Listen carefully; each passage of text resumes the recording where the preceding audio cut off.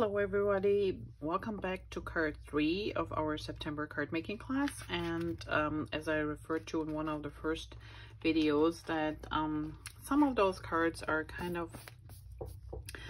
the idea taken from this workshop that we got. It's the Crisp Air, it's the current fall paper in the current book, and it comes with this die set and stem set. So these are the stems, and then you have matching dies in it too. And it's a really great set. You make 4 of each design, and while we kind of mimic these 2 already, so this is number 3 we're kind of going for. And I had to alternate mine a little bit because, like I said, if you do big batches of cards, sometimes you have to play a little bit with the kind of papers you use so you have enough for everybody. So this is my version of it. And we also needed a little birthday card, so make sure when you pull things out, be careful. There are little pieces in here we don't want to lose. And I just converted mine into a fall birthday card. So we have a couple pieces here. This is one of the die cuts. We have a couple more pieces here.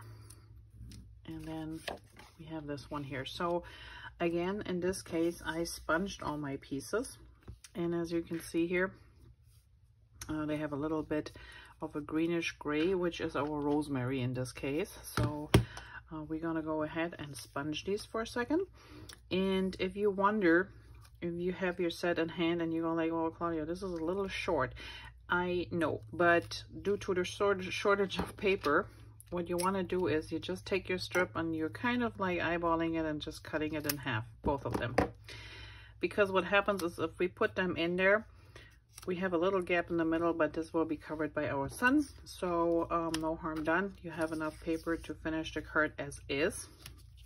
But we want to go ahead and start sponging them a little bit.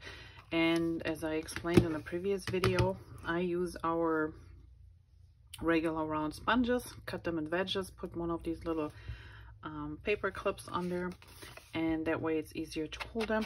And then I just go along the edges of my paper and give it a little bit of color. This is also a nice way if you have the matching color to the cardstock that close to my heart cells. You can actually also go ahead and use the matching color, which will be a more settled edging and definition of your edges. But since our cardstock has a white core, you can cover up this little white strip that you sometimes see if you don't want to see it. So that's another way of getting rid of it. But I think this time we're gonna go with a little bit more edging that will be seen. So here's our white paper. And as you can see here, it's a grayish green, like the leaves in here color. And I will just go around the edges a little bit. And the sponge makes it nice and easy to work around these and gives it just a really soft edging. You can use your ink pad, but it will give you a more harsher line. So whatever you prefer, either way it works. In this case, I like mine to be a little bit more softer. So let's do this here. And there we go. And then we do our pieces here. And I don't really have to be too careful. We just want to give it a little finishing touch here. So we do this side and this one, and then we have this one here, and we go ahead and do the one last one. I don't do the glitter paper, so we don't need to do this. If you want to, you could do the flower in the middle too, but I'm gonna leave mine as is. Let's close this up so we don't mess up our projects, making sure everything is clean, because that's the other thing I always like to do is get fingerprints everywhere. So we have the inside is already stamped, and ready to go. And this one here, while it will fit in the center, you have to add this little strip there. So you want to off center it a little bit so you have a nice even frame around this side, this, and the bottom. And then once we add our strip here, it's gonna have the same on the other side. Okay, so and I'm gonna line mine up with my VersaMat, because that should give me a nice indicator on where to place it, so it's nice and lined up. If you don't have this mat, I highly recommend it. It really helps because of the grid that's shown here. So those squares are all like a 1/4 inch, and this really makes lining up things easy. There you go.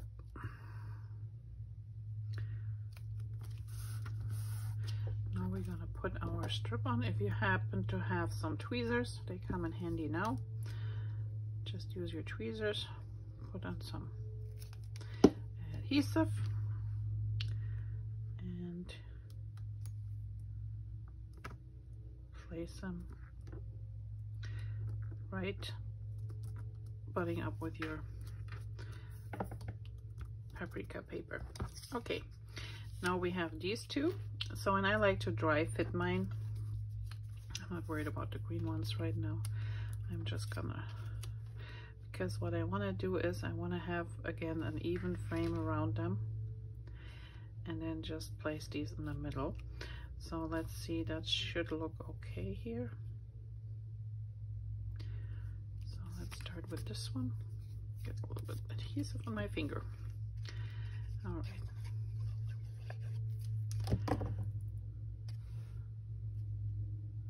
So this one should work right here. And we're gonna place this one here. Remember, it's easier to fill in the middle to make it look straight and even.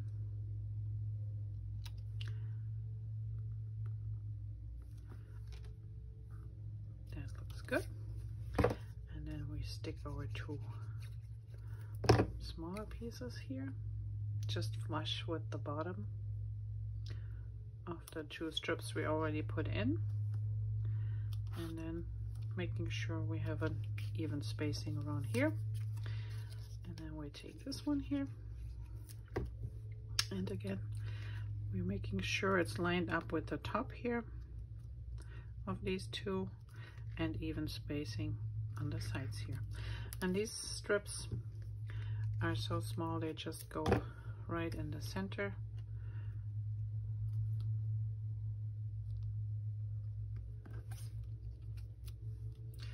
Oh, I guess I wasn't holding them correctly together.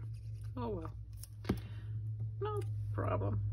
There's plenty of room, so I'm just gonna make sure they're lined up on the bottom, and what's going on the inside, we don't really care. All right, now this one needs to be raised, and I'm just gonna put a couple of these foam dots on here.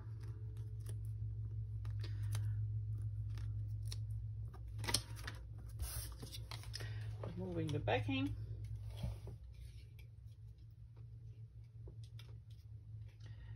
And placing it in the middle. And it's up to you which way, what you want. In the center here, just center it. That looks good. Press it down. So this one is pre-stamped for you as well. If you have this, you might have a bigger white space around it. Just trim it down a little bit. And what I've done with this one, as you can see, I just used my finger to bow it a little bit. I did like 2 squares here in the middle, and then I did a little bit adhesive on the ends, so it's gonna be raised in the middle, but the end's gonna be flat. And then this goes in the middle here, around here. See, now you have a little bow here. Just a different dimension. You don't have to, you can do it the old-fashioned way. Our little gem goes right here or wherever you want it. And then this one is already finished beside the inside, so we did a little bit squirrely on the inside, and again I just used the plain pencil and I just did a little snail, and the same here.